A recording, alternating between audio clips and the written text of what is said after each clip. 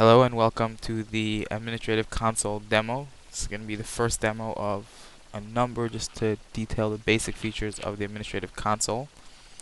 I'm going to go through the basic file setup that you need to set up the administrative console and go through a little demo just showing you how it works once it's all set up. I'm going to start by showing you some of the basic files that you have in every Rails application and how they might be different if you were setting up the AutoDB application.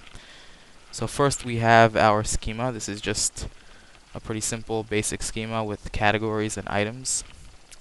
Nothing much special about this. We're going to move on to our environment.rb. The only special thing about the environment file is that we're going to be loading in the AutoDB administrative console engine. So we have engines.start admin console here at the bottom. In our roots, we're just going to set up a special root that points the admin controller over to admin console. And you can use any controller for this. Next, we're going to take a look at our models, which are going to be pretty straightforward with the exception of a couple of configuration stuff for the admin console. You see we just have two little lines here to make the admin console work. One that tells the list how to function, and then any number of configuration options for the page here. We're just telling it to ignore position. Application.html. The main thing that you need to look at here is just to make sure you have the style sheets and JavaScript tags for the console. And I have a little trick here which makes things look pretty. And then we have the mandatory plugins, which are just engines and the admin console itself.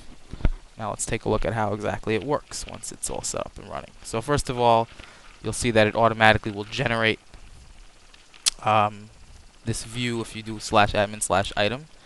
And here we just put in a new category. And you'll see now we have a text widget and an image widget here. I'm going to pop in a random image, click submit. Add a new title here to this category. We're going to call it category number 2. Hit submit. Now we have our second category. We're going to add an item to the first category, which is, now you can see there's two new widgets here, date and time. You'll notice that we didn't do any setup at all, with the exception of just having something in our schema that's called a date or a time, and everything just automatically will appear here as you would expect it to. Gonna add another item over here just so we could take a look at some of the features of how this works when you have more than one item. Set the time here. Okay, now I'm going to sort it, move item 2 up above item 1. You see a little flash indicating that the sorting has been completed. Move over to category 2.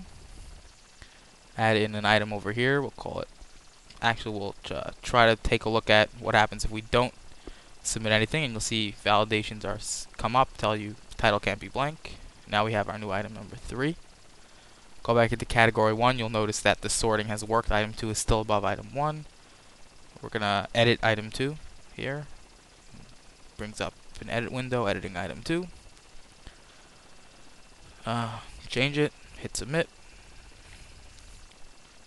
Now these are our sorting handles, which you saw a little bit earlier, and the sorting will in fact work. Gonna add a new item here, which we're gonna call item 4. What a surprise. Just gonna use the default date and time, which is now. Hit submit, and now I'm gonna delete. Everything happens automatically. Things are updated. We stay in our current category. Move back to category number 1. Move back to category number 2. And I'm going to delete category number 2. Note that I purposely did not have the items in category number 2.